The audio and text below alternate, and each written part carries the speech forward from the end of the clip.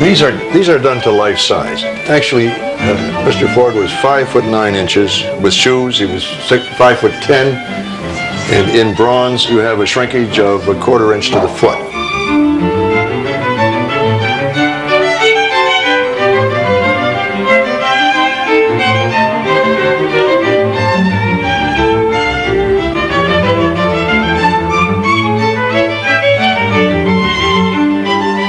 Well, it's basically set up and threaded. You thread 1-inch water pipe, and it goes up each leg into the hip area. Then it's joined and all welded, and then it's run up right through to the head. So it's as sturdy as it can possibly be. Then that was covered with fiberglass mannequin parts, actually. And they were filled with Bondo and epoxies to make everything as absolutely rigid as possible. The sculpture is so much different than painting because instead of dealing with light and color, you're dealing with space.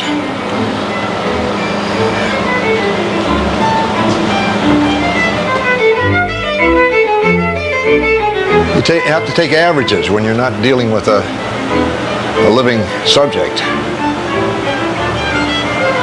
And it's beginning to look like it. Constant battle of drawing, and of course this is still the stage we're at, is to draw and make sure the drawing is correct, making everything relate to everything else in the model. So it really has to dry from the inside out.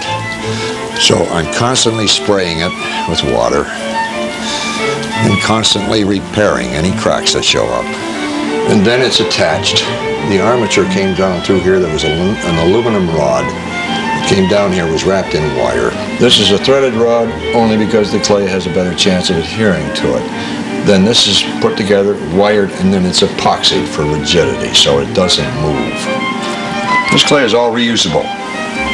There's a bag of hard clay there that I spray into every once in a while. Just add water to it and it becomes completely reusable again. This has to be worked in fairly tight. I'm not doing any screening here because there should be plenty of points of adhesion for the clay.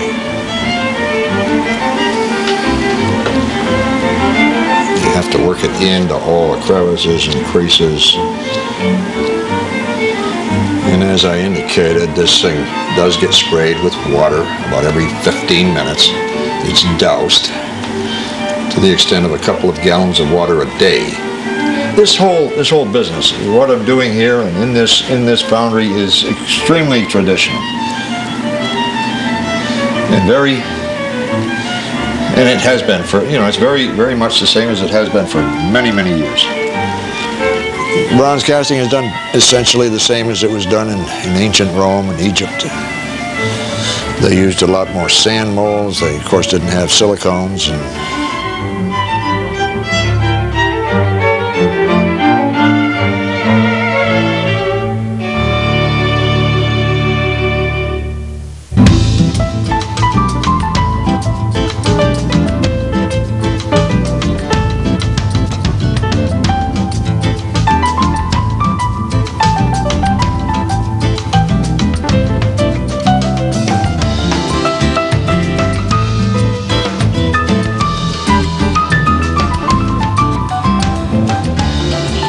No, but I didn't care too much about the body. I wanted people Well, the body, to come back from lunch and go, God, Mr. Ford's looking at us. That's what I wanted. I wanted to make sure the face was exactly perfect. And I think it's about as good as it's going to get. Don't worry about it dripping. It's going to drip. Yeah, it does want to do that, doesn't it? Nothing we can do about that.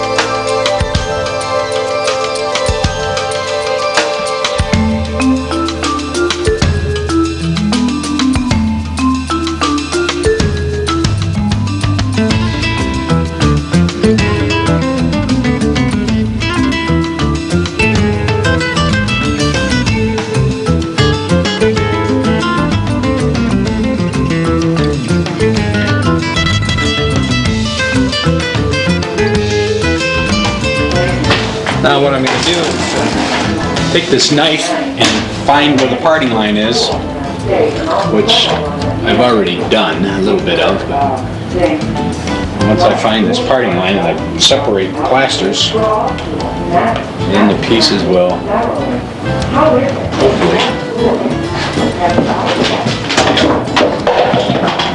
pieces are ready to come off of there. That's why it's important when you make these plasters to make them so that they don't lock on. Otherwise you have problems taking them apart. Now this is ready to come off.